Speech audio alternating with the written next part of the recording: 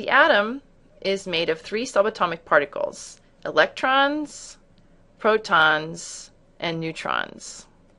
The electrons and the protons are very densely compact inside the nucleus, and the nucleus is in the center of the atom. The electrons are diffusely dispersed throughout the volume that is the sphere that is the atom. We use symbols commonly accepted: E for electron, P for proton, N for neutron. The electron, as you know, has a -1 charge. The proton has a +1 charge, and the neutron carries no charge.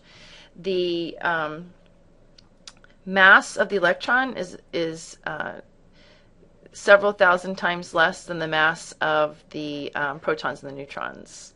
The mass here is given in units of kilograms, but another common unit is the atomic mass unit that's used to describe the mass of the protons, the electrons, and the neutrons.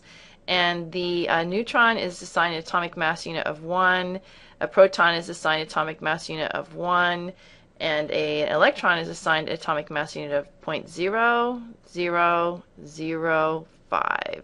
So you can see why we say that most of the mass for the atom comes from the protons and the neutrons, which are in the nucleus.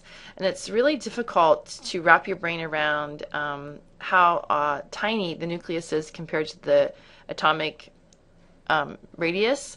So one way we can do that is think of a baseball stadium and how large a large professional baseball stadium is. And you can imagine that the nucleus is in the center of that stadium and is the size of a pea, a green pea. And then the electrons would be just flitting around here like a fly in the stadium. And so most of the space within the atom is just empty space. Okay? So that's the image we have when we think about the atom. Okay? To distinguish between the term atomic mass and mass number.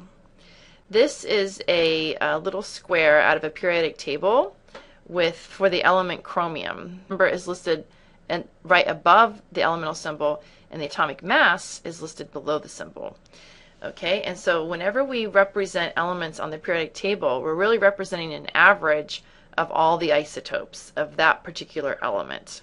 Okay, and so in this particular case, chromium can exist as 4 different isotopes: chromium 50, chromium 52, 53, or 54. But the most abundant isotope is chromium 52, and its abundance is 83.789%.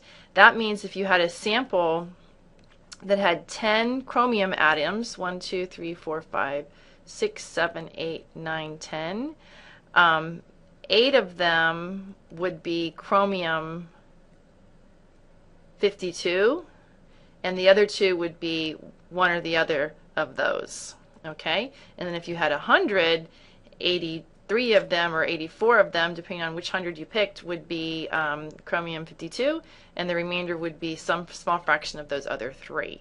All right, and so it's the atomic mass then is the weighted average of the masses of all the isotopes. The atomic number, of course, is just the number of protons, which is the defining characteristic of a particular element.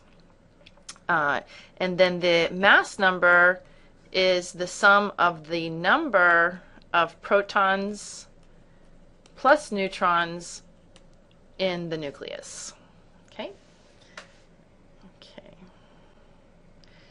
So for chromium, what we just looked at, chromium is, let me see, on the periodic table, chromium is right here. So it happened to have a atomic mass of 52.00, rounded off to the 100th place. That's highly unusual. Normally the atomic mass is 52.00. Normally the atomic mass is some fraction in the tenths and hundredths place.